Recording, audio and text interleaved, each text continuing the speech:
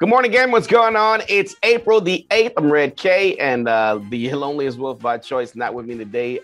Couple trailers that I wanted to get to today, but I'm going to wait for him to get on. We still got some pretty good news.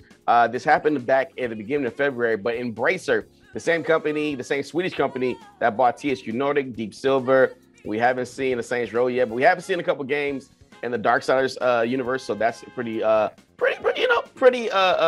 to see that they're putting games. They're not just buying companies and let them do their own thing. They are giving them some money. But Embracer completes their $1.38 billion acquisition of Borderlands dev GearBox. So now they have GearBox, THQ, Deep Silver, Saber Interactive, and a couple others. So the amounts, they got about $765 million in cash and about $450 million in stocks. So they're getting their due. They're a Swedish company.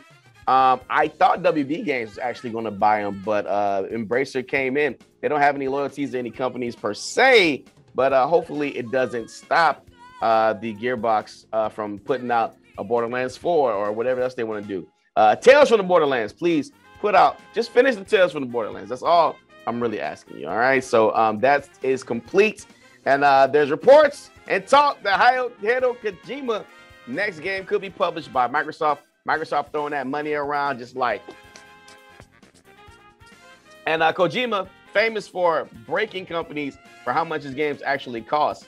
I know that Death Stranding sold pretty well on the PlayStation, but sold amazingly well. Like made their money back. They sold like I think it was 20 million copies on the PC. I want to say, not 20 million. It was about 10 million copies sold on the PC for Death Stranding. So I know they sold more on the PC than they actually sold on the PlayStation, which is crazy. So Xbox, it kind of makes sense if this is true.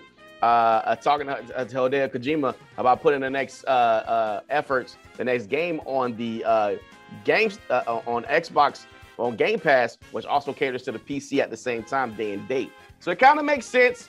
Kojima Productions, even though PlayStation didn't give them a lot of money to make Death Stranding, and they make weirdo games. Yeah, if Death Stranding, your poop was a weapon. Go look it up.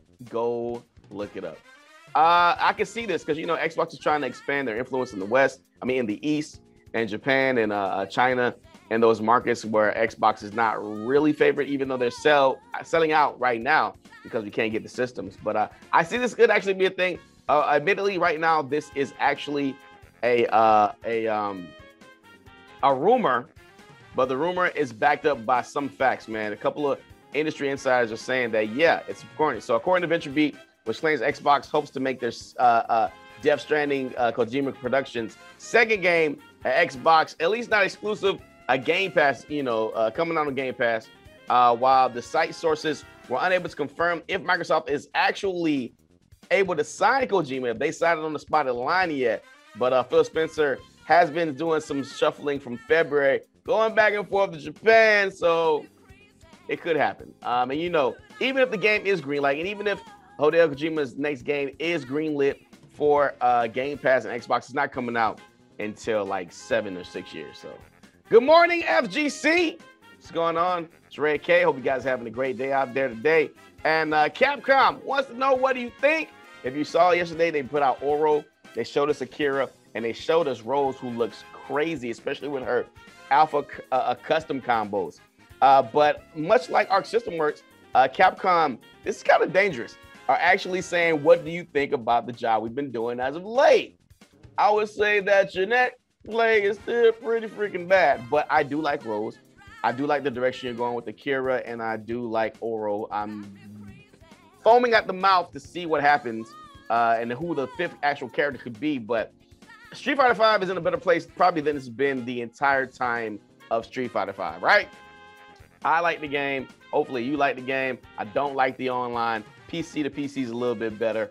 But the game itself is good. So if this is what we can expect in Street Fighter 6, this variety of characters with rollback netcode, because I promise you, every show we say it, no rollback, no buy. I think we're good. So this is out right now. This is on Capcom's website. You can go over there and ask them what you're doing. What do you think? Following the conclusion of the spring update stream, Capcom asks fans for direct feedback regarding how much they enjoy the announcement format and also what should be changed moving forward. This is kind of big for Capcom because they don't really care what we think most of the time. But there's a changing of the guard. Hopefully, they're taking their fighting game division as seriously as they're taking pretty much everything else. So this was the online survey. I'm going to go ahead and click on it and see where it takes us so you guys can see what the page looks like. And definitely, if you see, we're at Street Fighter 5 update. Yep, that's me. Boom, boom, bam. I'm not going to tell you guys, but I'm not going to tell you guys. Let's just say I'm 28.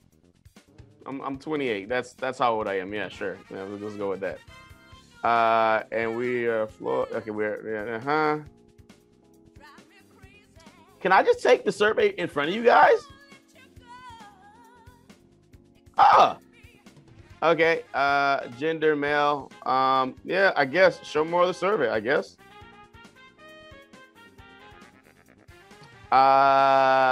You know what? I'm gonna fill this out later, but you guys see what it is. Definitely go over there, check out the poll. I mean the feedback, and give Capcom your honest feedback, and hopefully we can change for better with fighting games coming. Because as Street Fighter goes, so does the FGC. Let's be honest. So we play esports Ultimate Fighting League.